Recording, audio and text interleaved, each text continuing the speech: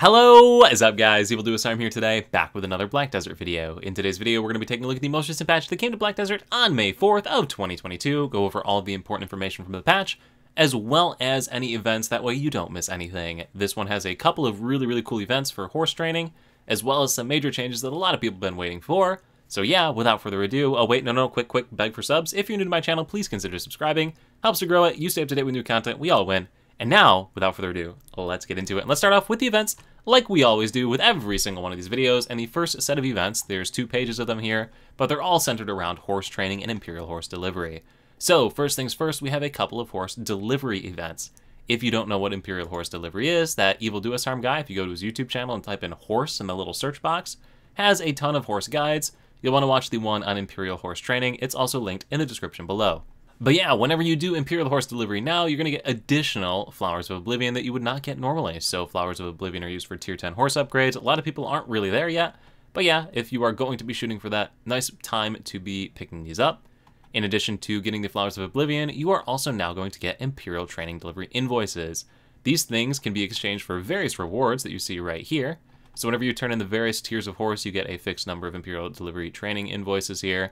They can then be exchanged at the various NPCs over here on the left side of the screen for the rewards that you see over on the right. So upgrade items for tier 9s, an RNG horse box, gear for your horse, or a tier 8 horse emblem box for 360 of these, which is pretty rough. Like, it takes a long time to get. But don't worry, part 3 of this event fixes that problem. Part 3, if you take the training delivery invoices to the NPC Warpa at Stonetail Horse Ranch instead, which, if you don't know where that is, open up the map here. It is to the right side of Heidel, so here's the city of Heidel. Over to the right, you will see the Stonetail Horse Ranch. The Warp NPC is going to be right here. So find the NPC Wapra. I have been saying Warpa, haven't I? Oops. Find the NPC Wapra, and instead bring the event Imperial Training Deliveries to them, and you have different items that you can exchange for once per family, including for only 15 of these invoices, a tier 8 white horse. So that means you only got to do a little Imperial Horse Delivery if you wanted to get this, and it's pretty nice.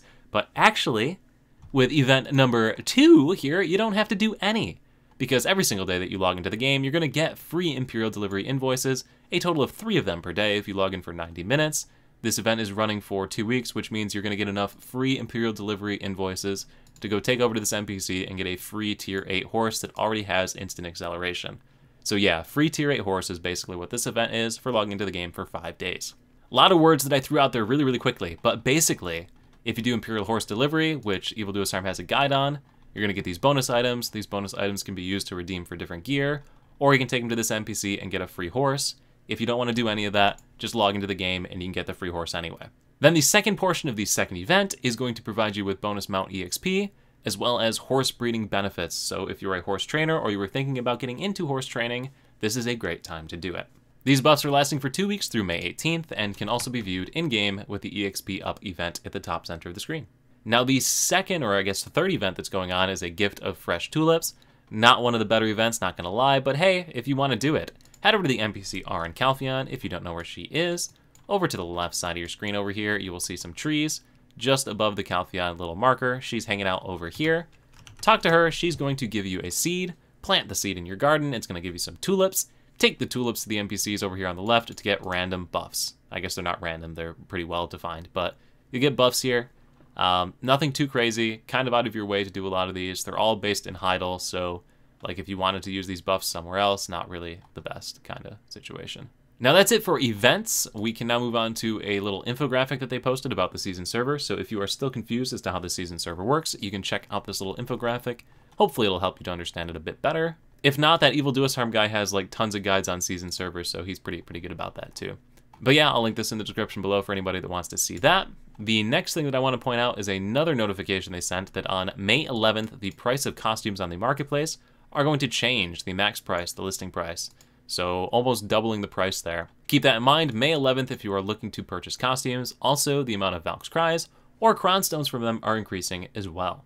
All things to keep in mind depending on how you use costumes, whether you're a fashion is the true endgame type of person or you want to push for that pen black star because you're a maniac. So keep that in mind.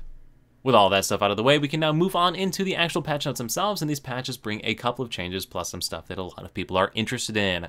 First things first, we have the Artifact and Lightstone inventory rework that was rumored during the Calpheon Ball, so if you open up your inventory in-game by pressing the I key on the keyboard, navigate to Artifact Inventory in the bottom right corner of the screen, you will see a new UI that is your artifacts and lightstones inside of them. Frees up some inventory space for your character, making your life a little bit easier.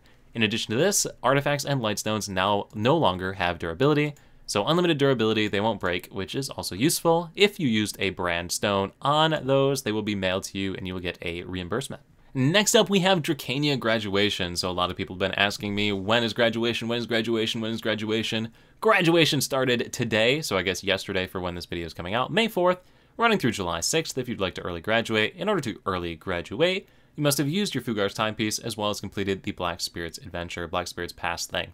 If you'd like to graduate early, the quest can be started similarly to any other season server, the past few seasons anyway, by talking to the NPC Layla, which you can get directed to by Fugar. So if you talk to Fugar and say, I want to graduate, he's going to send you to the NPC Layla, who's like hiding in this house, I think, in Velia over here. Play through her little quest line and you graduate and everything is right. So if you're interested in graduating, you can go for that. Graduating is going to give you the same rewards it's given you all along. If you are new to the game and have no idea what I'm talking about, just stay on the season server, I promise it's better. But if you're trying to get out of here and get rolling, you get the same stuff you've always gotten before. If you're wondering what this season's graduation item is, it's an Advice of Valks plus 100. Would you have believed it? If you're new to the game and going to be graduating anyway because you don't listen to Evil Duasarm, well, you're going to want to pick up the necklace first, the Pen Kaposha necklace. If you already have the necklace, go for the Pen Kaposha ring. If you already have the ring, go for the Pen Kaposha belt. And if you already have the belt, go for the Perla Star. After that, you're stuck with the Advice of Valks like me. But that's my recommended order for these items. Necklace, ring, belt, star.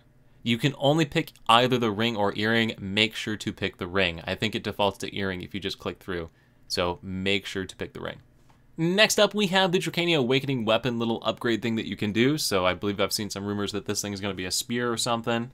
But it's not out in the game yet. So in preparation for that, you can go ahead and upgrade this stopwatch thing, pendant looking thing, I don't know.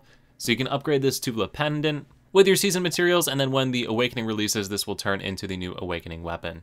You can purchase the Tuvala pendant as a quest reward or by purchasing it from the blacksmith in any major city for a singular Tuvala ore. Same way that you could buy them from other characters, so all you gotta do is go to like a blacksmith, talk to the blacksmith, and you'll be able to buy it. We already covered all of the events, so nothing to talk about there. No major changes to any characters, so we can keep moving along there. Descriptions of a ton of items were changed. They give you more information on how to use them, so a total of 322 items had descriptions changed. The contribution EXP for side quests in Valencia, Camisylvia, and Drigan were increased quite substantially, so a lot of these quests are hit by my leveling guides. Bonus contribution points when you're following through the leveling guides. And then beyond that, guys, not a ton of crazy changes here. So yeah, quickly to recap, horse training event if you're interested in horse training. Even if you're not, every single day you log in, collect these training deliveries, take them over to the NPC Wapra to pick up a free tier 8 horse. Early graduation is available if you want that. Your artifacts and lightstones have a shared inventory now. Or I guess separate inventory, not shared inventory, a separate inventory. Don't want to start that rumor. And yeah, that's pretty much it with this patch. So if this video is going to help you here in Black Desert, do let me know in the comment section below. Also, once again, if you are new to my channel, please consider subscribing. Stay up to date with new content. Helps to grow my channel. Would greatly appreciate it. Thank you all so much for watching. Look forward to seeing you at the next live stream over on Twitch, YouTube video right here, or wherever I happen to see ya. Peace.